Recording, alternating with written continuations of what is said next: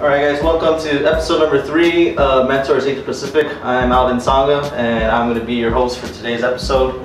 And today we're filming a friend. We're going to be doing an interview here. We're at Long Live shop and what are we? Co-owner? Oh yeah. I'm a co-owner of Long Live clothing company and Opake. So yeah, we're here at the Long Live shop. We opened about a year and a half ago. Yeah, we're here hanging out. Okay, and this is my friend Hoser, Jonathan Jose. We've known each other since high school. Man, long time, bro. Yeah. Okay, so we're gonna be talking a little bit of what he does, see about his projects that are happening right now. First thing, let's share one thing that most people might not know about you. Well, that's funny how you introduced me. Everyone knows me as Hoser. Not a lot of people know my name is actually Jonathan, and it's super funny when I introduce myself as Jonathan. Yeah, people freak out. So, I mean, that's one funny thing that not too many people know about me. So where did Hoser come from then? Hoser, when I was in elementary, I think there were like 3 Jonathans in my class, so we gave each other nicknames and we called each other by their last names, but my last name is Jose, and then people just decided to add an R just to, I guess, make it cooler, so it kind of stuck with me since about 5th grade. Wow, that's definitely something I didn't know. Okay, so we're in your shop. You've opened this for a while, so talk to me about what's your story. How did we get here? So we actually started the Long Live brand in 2010. We launched on New Year's Day at the Plaza. So yeah, we are gonna celebrate our 9th year pretty soon for the brand's existence. So yeah, I started with a few friends that I worked with at DNA. John Meliza, Jeffrey Egan, and then the homies Alex Gonzalez. In 2009, when we started planning it, we all worked in the retail sector and kind of pushing other people's brands, and we kind of thought we can bring something to the table. We wanted something to call, to call ours, something to be proud of, and to kind of express how we felt about the things we do. So New Year's Day we launched during a New Year's party at the rooftop of the Plaza. It was a huge party.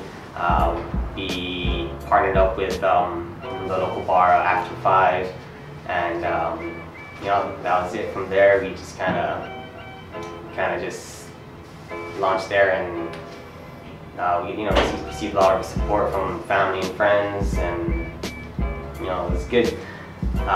So yeah, 2010, that's when we launched Long Live, and then a couple of years later I partnered up with my brother-in-law Ed Gaza, and we did Opake. We wanted to combine my love for skateboarding and his passion for art into kind of one concept, and we kind of bridged the gap between the art and the skate community, and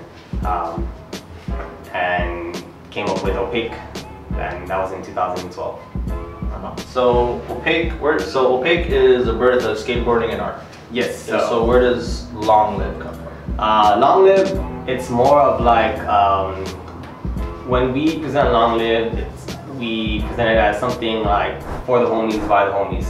A lot of the things we do with Long Live is friendship based, and an expansion of our network. We like to work with our friends and help them out through the brand. Examples being featuring them as artists on our clothing. Sometimes we hold private art shows for them in the store to kind of give them the exposure that they need to kind of venture out and gain new clientele. So yeah, in that sense, Long Live basically strives to, help the homies out, do the things that they love. So talk about some of the events that Long Live has been holding. I know you've been on the community out a lot. So talk about some of the events that you put on and what are the community kind of feels about it. Yeah, so we do a bunch of events at Long Live, a lot of them being art driven as well. Every month or every couple months we have a feature artist here at the shop. You know, they take over a section of the shop and they kind of make it their own space. They decorate it, put up their artwork. Sometimes we collaborate with them and you know, make specific products for their you know, for the month. We do things like skate events. You know, we're big with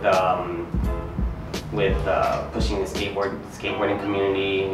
We do events at the Daily Skate Park and the Tanum Skate Park.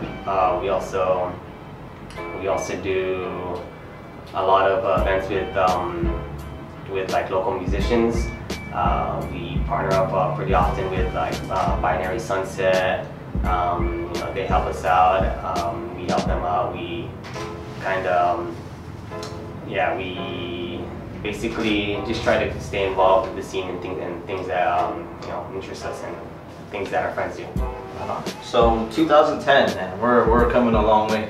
Yeah, definitely. We're almost at 10 years. So 10 years, or we're at 8 years, right? Just about 9? Almost 9. Okay, and so talk about what were the struggles between those 9 years, or what was one of the most difficult things you went through? No, there were a lot of struggles. I mean, we started in 2010. We only opened the shop about a year and a half ago. You know, we did it when we were young. You know, not too much experience. So you know, as the years went by, got a little wiser. You know, at first we kind of rushed into things. We wanted to be this big brand, taking influences from, you know, Stateside brands and all that. And you know, it took some years to kind of, you know, find out who we really are, you know, what our mission is. But yeah, I mean, in the beginning, we were one of the big struggles. You know, we weren't too organized. You know, it was a bunch of young guys just doing things, you know, learning things as they go. So, you know, we didn't spend the right way. We didn't plan things the right way. So it kind of took some time to, you know, learn that aspect of, you know, this business. So, and that was a big struggle. Another big struggle maybe, you know, when we first started, things weren't as easily accessible, you know, as they are now. And that's one of the reasons why, you know, why we opened up. Things were a little bit, as far as like sourcing and as far as like, you know, getting materials and all that. You know, I would say things, you know, within the last couple of years, have been a lot more accessible, you know, to anyone that wanted to do this type of business. So, I mean, those are a couple of struggles that I think we kind of had to overcome. And yeah, I mean, we're still, every day, you know, as business owners, we face struggles still. You know, the whole business tax hike-up and all that, and that's another struggle that we're gonna have to face. But you know, as long as we're, you know, doing what we love and kind of pushing and not losing focus, I think, you know, we'll be okay. So, you know, we all can say that we didn't make our businesses, or we didn't get to where we are by ourselves.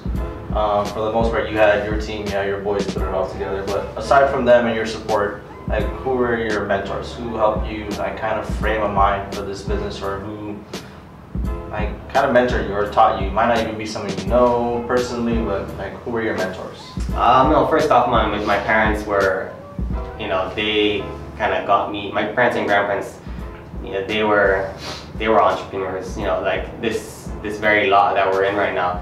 I was raised here, and my parents and grandparents, they had dress shops and they had a restaurant, you know, right here, maybe like 30 feet away from here. So it's like, they kind of laid the, you know, the framework for that, you know, the hard work and dedication that you put into, you know, running a business. But then, like, you know, the details and the more of the specifics as what I wanted to get into, I'd say one of the people that kind of inspired me or like kind of taught me what I know would be the owner of DNA Kicks Hawaii, Stussy, Jude Baker. He I definitely learned a lot from him, what to do, what not to do, and what how to conduct yourself and all that. So he was a big help as to opening Long Live, starting Long Live. He helped us out a lot, bringing us into the stores, retailing it for us, and then also transitioning into opening Opake. So definitely all those people played big roles to what I do today. Okay, so we're gonna have a little fun with the last question. So we're gonna think back 10 years ago. So it's 2008, and you're looking at yourself, and what 3 pieces of advice would you have given yourself 10 years ago? So even before you opened the shop, what advice would you have given yourself, especially where you know where you're at now? 10 years ago, first off, maybe take it slow. We were so in a rush to kind of make it big and kind of make your brand and kind of push it out there, and the planning wasn't there. So one key piece of advice I'd give myself is to take it slow, do more research, and kind of just not rush into things. Second piece of advice, it has to do with taking it slow. Tell myself to kind of plan things better, because a lot of times, especially when we first started, even till today, we still kind of wing things, and that's kind of like the nature of who we are. So I kind of sit back and kind of hone my planning skills more. And third piece of advice, I'd say